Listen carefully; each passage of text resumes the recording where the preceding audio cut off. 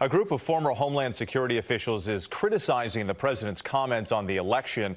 They issued a statement that says, in part, the president has wrongfully called into question the integrity and security of the 2020 U.S. election and is now inappropriately abusing his office to undermine the democratic process, attempting to disenfranchise voters and delaying the transition.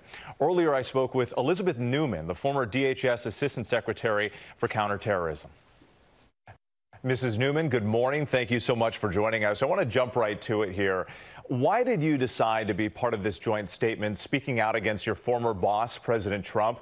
And what are your biggest concerns about his denial of the election results? You know, we have watched this president lay the groundwork for delegitimizing the election the entire campaign. So what we're seeing is not necessarily a surprise to us, but we do believe that the actions that he has been taking over the last few weeks are very, very dangerous. And there are three reasons why.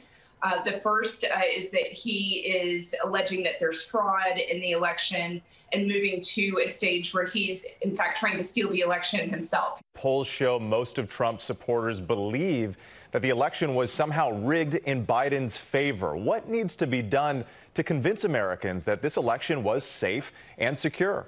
Look, I mean, it is probably the thing that is keeping me up at night the most.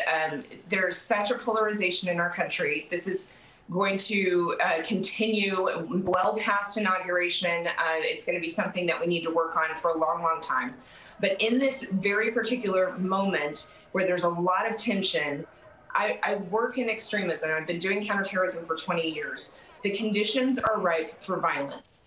And it is really, really critical that we have credible voices, people that were supporting Donald Trump, come out and clearly explain the facts to his supporters. But forgive me, I have to press you on that just a little bit, because we heard that from people heading into election night as well, that the conditions were right for violence.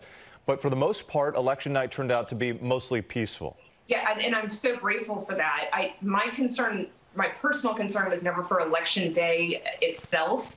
It was for this period afterwards where one side or the other was going to lose. And you might see protests. And we saw some of that last week at the rally in Washington, D.C. And you saw protest and counter-protest groups kind of interact, and there was some violence. I think we might see more of that. I'm also concerned about acts of violence that are premeditated, not just spillover, if you will, because two groups run into each other on the street. The premeditated violence, the people that are now talking about taking up arms, the rhetoric is increasing online. I hope that it's just bravado. I hope it's people letting off steam.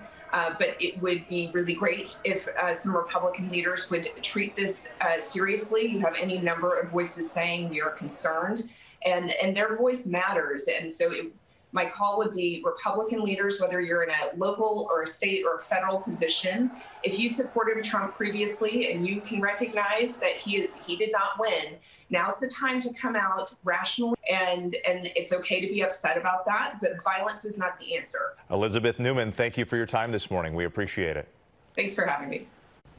Now, I also asked her to respond to criticism from Trump allies that she's just a disgruntled employee and a never-Trumper. She said that she's proud of that distinction. She wanted to speak out for what she believes is right during this time.